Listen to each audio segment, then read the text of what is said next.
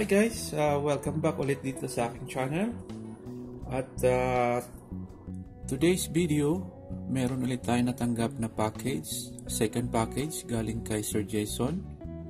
Sir Jason, maraming salamat sa iyong walang sawang pagsuporta sa akin. Shout out sa iyo dyan. Siguro may pangatlo pa to, hintayin ko na lang sir ha. Or baka may pang-apat pa. So i-unbox muna natin to guys. Tingnan natin kung ano laman. Okay, so start na natin ang pag-unbox.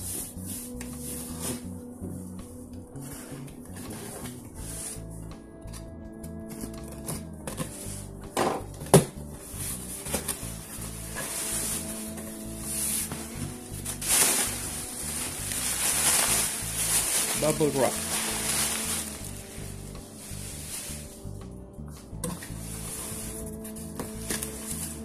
So yan guys, tadang!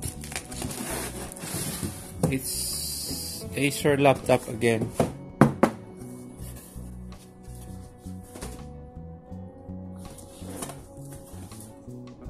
Acer laptop, Core i3 ulit, 4GB RAM at 1TB na hard disk. Okay, ito yung pinaka model nya, model Acer Aspire 3 A315-56. Okay, so open natin. And guys, naka-sealed pa talaga oh. Hindi pa niya binuksan.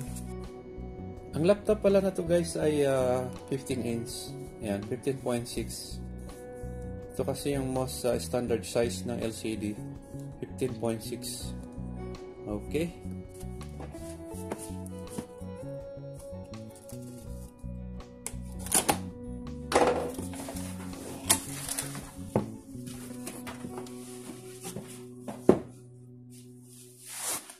Tingnan lang natin guys itong anong color. Dati kasi black yung binili niya. Tadang! So now the color is blue, like sky blue. So dati black. So mamaya na yan, check natin yung kasama sa box. So as usual, meron siyang setup guide, pinaka user manual. Check natin kung English. Multi-language. May English, may Arabic.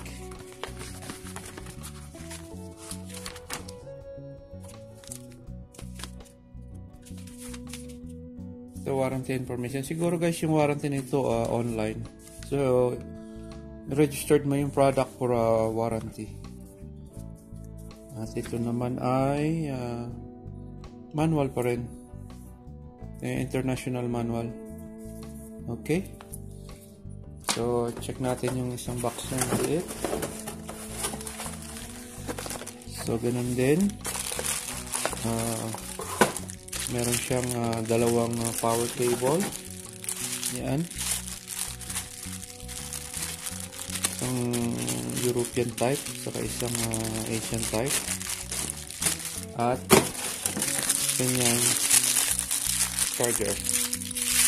Okay.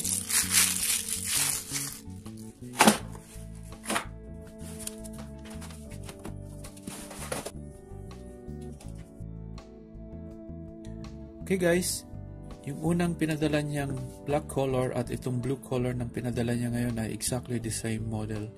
So yung kanyang HDMI, yung kanyang USB port at Ethernet port, pati yung extra USB 2 sa kabilang side ng laptop, pati yung kanyang speaker at yung kanyang webcam ay exactly the same model sila. So Core i3 ulit, yan. So bago yung kanyang model, 10th generation. So power natin, sana may charge.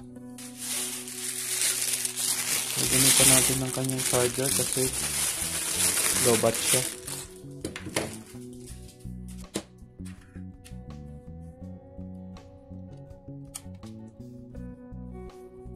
Okay, power on natin.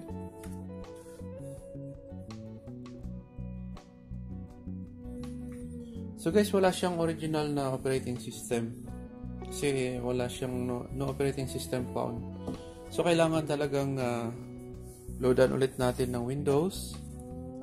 Tulad ng sinabi ko, kung meron kayong purchase na unit na kasama ang original Windows, mas recommended. Kasi maraming updates ang Windows ngayon, lalo na sa Windows 10 and yung bago ngayong Windows 11. So, maganda pa rin pag original, yung registered copy. So, installan natin ng Windows 10. Check natin later pag ma-load na natin yung Windows at yung kanyang mga applications. Okay guys, tapos na natin ma-loadan ng Windows at mga applications. Ngayon, double check naman natin guys yung kanyang performance. Power on. Guys, kung gusto niyo pala makita kung paano niloadan ng Windows operating system ang laptop na to, check nyo lang yung links below. Yan yung guide kung paano mag-install ng Windows 10 sa Acer Aspire model na to. Okay, nakaboot up na yung kanyang Windows. Check natin yung kanyang hard disk. Yan. 1 terabyte. Ito yung naka-installed ng kanyang laptop na original hard disk, 1 terabyte. Toshiba yung brand. Pero ginawa natin siyang dalawang partition. Meron siyang C and D. Ayan, makikita nyo. Meron siyang drive C. Yan yung kanyang master drive. Ayan. At drive D rin yung kanyang slave drive. So far naman, lahat working good kasi brand new. At mabilis din siya guys. Yung kanyang RAM ay 4GB. Ayan. And guys, kompleto na sa mga apps yan. Meron na siyang mga graphics program, utility program. Meron na rin siyang Microsoft Office. So, complete na yan guys yung mga apps niya. Ready to use na yan. So, advice ko lang sa inyo yung may mga Windows 10, at least weekly check nyo yung updates. Kasi halos weekly may mga bagong updates ng Windows 10 ngayon. Lalo na pinopromote nila yung Windows 11. Okay? So,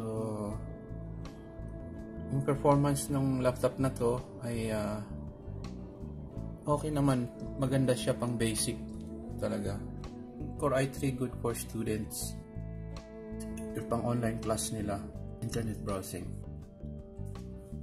Okay guys, kung gusto niyo rin magpa-install ng Windows at mga applications, PM nyo lang ako at susuportahan ko kayo, walang problema. Again, thank you very much for watching. Don't forget to subscribe my channel. See you on my next video. Bye bye.